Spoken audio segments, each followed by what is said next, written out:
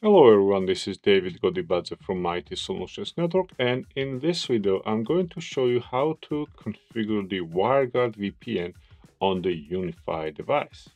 Now here, as you can see, I have Unifi device and I have public IP address on it. We go into settings, then VPN, and then VPN server. And here by default we have WireGuard server 1. You can name it whatever you want. I'm gonna name it remote developers, for example. And then I'm going to click add client, and that would be developer 1.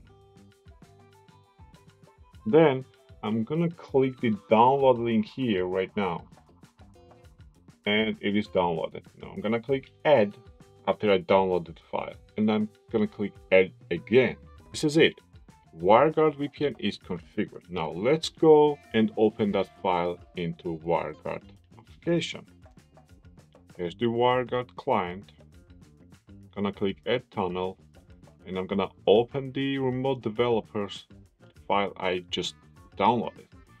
Now let's go and grab the IP address of the LAN IP. Here I have several hosts.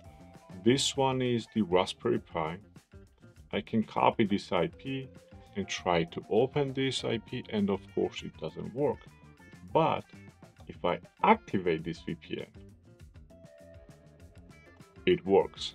Now I can log into this LAN IP address of this same subnet that the Unifi Ultra has on one of the IP address. And you see how my IP address is 2.2? This is because in the VPN server here, when we configured the client, this was the IP we were given. You can of course change this IP if you want, but never change the IP from the client side, because if you do that, you will still connect. Well, at least WireGuard will show it's connected, but it won't work. So you don't want to do that. Now, what if we want to do split tunneling? And what does it mean? The split tunneling means that you want to split the traffic that goes to the internet and goes to the VPN. Right now, my public IP address is this guy. This is my public IP address of the remote user. Now, if I activate the VPN, my IP address will become this guy because all the traffic will go through the WireGuard VPN. And the reason for that is I'm getting the default route. So if I activate this and I'll refresh this website, my IP address here will change to .2 because that's the IP address of the Unifi router. Now let's do the split tunneling because I want to access this Raspberry Pi IP address and I want to go to the internet with my real IP and not Unifi IP address. Let's deactivate this. We go into edit, and here you're gonna change the routes you wanna choose to go to the VPN and the route you wanna choose to go to the internet. Now this means default internet. I'm going to change it and I'm gonna make it 192.168.1.0/24, and that's it. Now if I click save here, that means if I go to this subnet, this subnet, the traffic will go through the VPN. Anything else will go directly to the internet. Let's try and test this. Activate. Now, remember, this is the IP address of the Unifi router. If you go into internet, this is the IP address, right? I'm gonna refresh this, and this IP changes to 17 because that's the IP address of this remote user computer, the public IP address.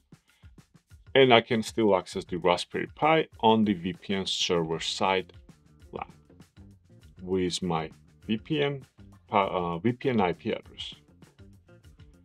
And if you want to restrict the access to the LAN network for WireGuard VPNs, you go into security, you go into traffic and firewalls, and you're gonna do access list here in the LAN out, because the only way to restrict the traffic coming from WireGuard is to block it when the traffic leaves the router and goes to the host on the LAN. So for example, here I'm going to do Let's do LAN out, and I'm going to block the ICMP towards this IP, but I'm gonna leave the web access as is. So first of all, let me show you that the ICMP works. It's pingable. And now let's block ping, right? Let's block ICMP. That would be ICMP here as well. And then I want to block any kind of ICMP. And the source, I want to make it IP address 192.168.2.2 because that's the IP address I'm getting on the VPN when I'm connected to the VPN server. And the destination IP address would be 192.168.1.134 and add rule. Now, this rule is gonna be placed here, and you'll notice these different kind of icons on it, which means this is the custom rule.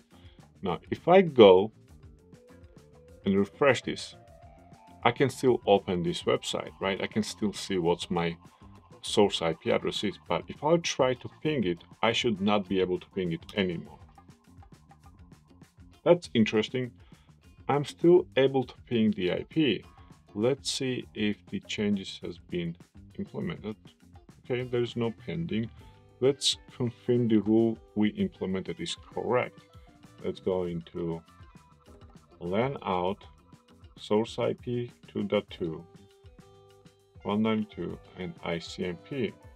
Accept. Okay, it's not going to block if we do accept here. So let's choose drop or reject. Drop is good for now. Let's try to ping it. And of course, I'm not able to ping it because now the security rule set is correctly implemented. I can still open this page though.